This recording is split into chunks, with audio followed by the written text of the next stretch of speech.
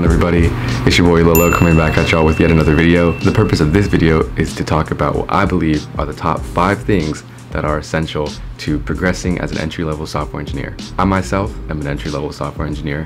I've been in my role for about 4 months now, and I am honestly very confident in the stuff that I'm about to tell you. I've talked about these consistently in other videos, but I just really think to make it a great point, really take emphasis on the topics I'm going to talk about today. Everything that I'm going to talk about today is things that I've learned during my transition from medicine to tech. If you don't know me, then you wouldn't know that I originally was studying medicine in PA school, physician assistant school, and then I decided to change my career into software engineering. And my means of doing that was through a coding bootcamp. Now, understand that everything I'm going to be saying is stuff that I've learned from my time during a coding bootcamp, but I genuinely believe that these topics can be applied any field, honestly outside of tech, but most especially within software engineering. So to get straight to the point, these 5 things are going to be: first, your community; second, having projects; third, structure; fourth, time; and last but not least, actual skills. Let's get into it. The first thing is community.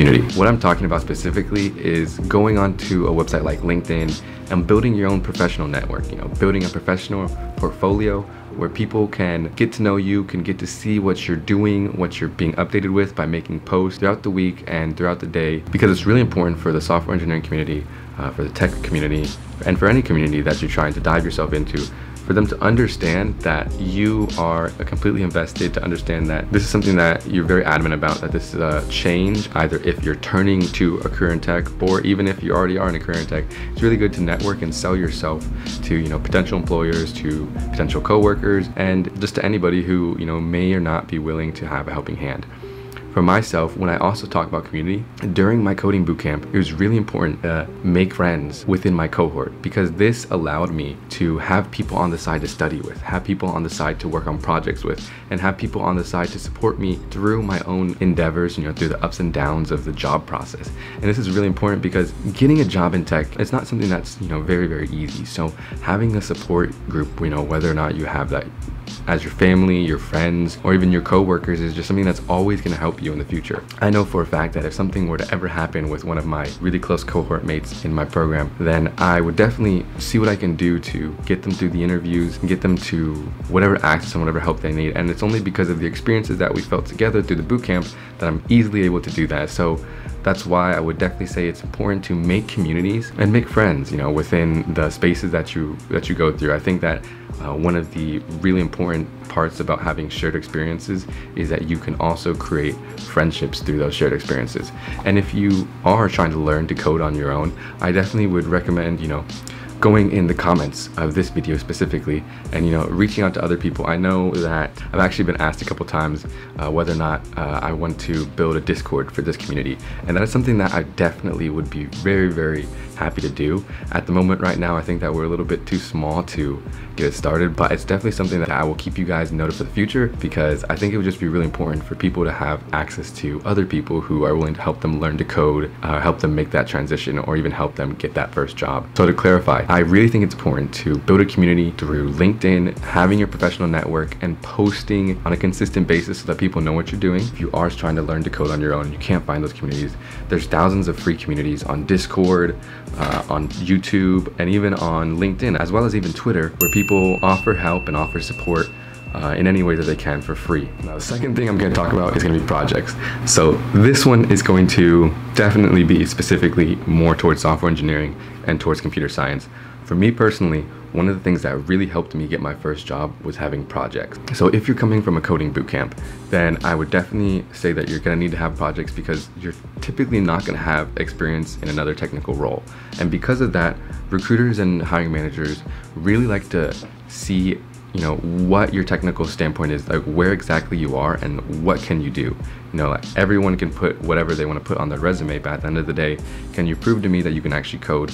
Which obviously will take place in a technical interview. But even before then, getting yourself through that first door to get the interview, you're probably going to need to have some projects. And I recommend having a certain amount of projects especially some passion projects that you can dive into and really talk about in front of the hiring managers to show them how much you really enjoyed working on something, and to show them that you can actually technically talk about it, so that you can talk about the code that's going on, that you can talk about the UI that you implemented, that you can talk about the different technologies that you're working with, the ups and downs of creating this project. That is the type of stuff that hiring managers and recruiters really love to see, because it's the stuff that happens on a day-to-day basis in the workforce. To communicate the code that you worked on with other people in your company, with the senior engineers, project managers, and you have to be able to do it from a technical aspect and then also from a different aspect. You know, if it's something you really enjoy, then you should be able to talk about it. Since I was able to work on numerous projects, I was able to bring different projects to different interviews.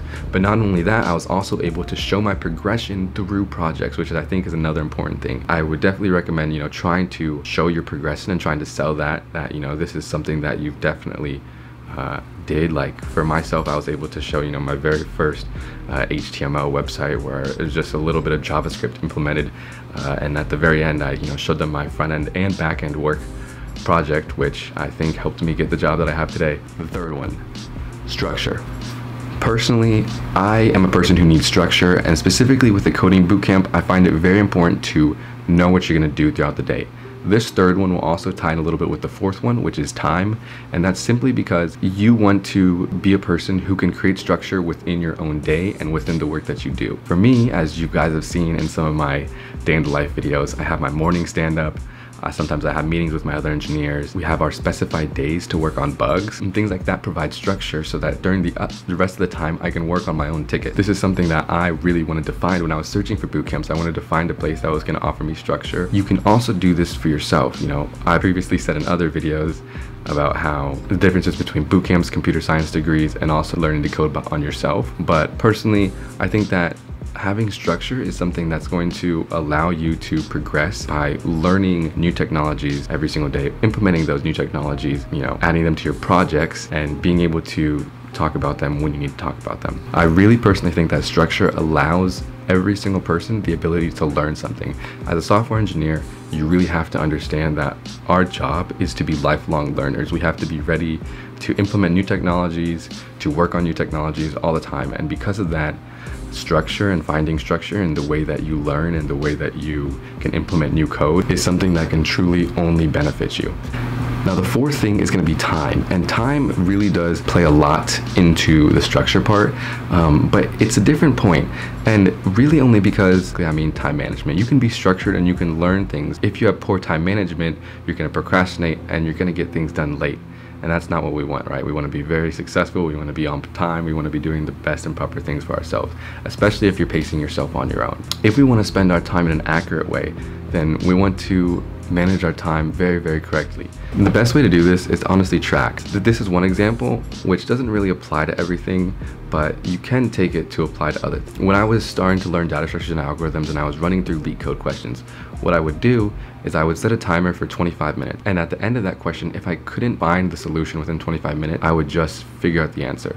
I didn't want to spend time wasting and adding another 5 minutes to the clock because I knew it was just pointless. There's so many questions on leak code, and at the end of the day, if you keep on adding 5 minutes here and there, add up to a lot more time that you would rather have spending figuring out the specific solution and then going over it later. And because of that, you can actually implement that sort of idea and that sort of time management practice into other areas of your work. Studying data structures and algorithms, whether it comes to learning and implementing something new. If I wanted to learn three.js and implement that, I could potentially say, hey, I want to study three.js, study the documentation for about 2 hours, and then try to actually implement something another 2 hours here.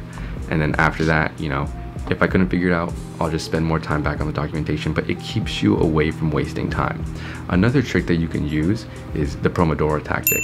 And that's something that I used all throughout undergrad when I was studying health. It was very useful studying anatomy and physiology back when that was the most stressful thing that I had to worry about. Is I would study for 30 minutes, take a 5-minute break, watch some anime, study for 30 minutes, take a 5-minute break. So many Pomodoro timers. You could honestly even practice coding, and one of your project could be creating a Pomodoro timer could use to help yourself study and help yourself get better at writing more code. And lastly, the fifth thing I'm going to be talking about today is getting your actual skills correct. Now, for this fifth thing, when I talk about skills, there's a lot of ways that you can improve your skills, but specifically, I'm going to give you guys another 4 things that can help you. A, B, C, D, all right? And it's just going to be real quick. So this first thing is going to be to read good code. When you read good code, you become better at writing code. And whether or not you're actually a junior engineer and you're at a position and at a company where you can do code reviews, obviously I recommend reading the code and seeing what's going on, asking your senior developers what's going on with this code, like why did you implement it this way. Try to reread your old code. It's important to try to look at the things that you wrote before and see different ways to implement them if you can. And if you're not in a position where you can read code like that, then I would definitely recommend reading open source code on GitHub. People post whatever they're working on GitHub, on Twitter all the time, and there's also open source code everywhere. So I definitely recommend trying to get the opportunity to read good code. That way you can know how good code is written. And if you read good code, hopefully you can write good code. Second thing that I'm going to talk about, keep updated with the things that are going on in whatever space you're in. So let's say you work as a JavaScript engineer, like you work primarily in JavaScript or in React and something like that. Then try to keep updated with things that are going on in the React world.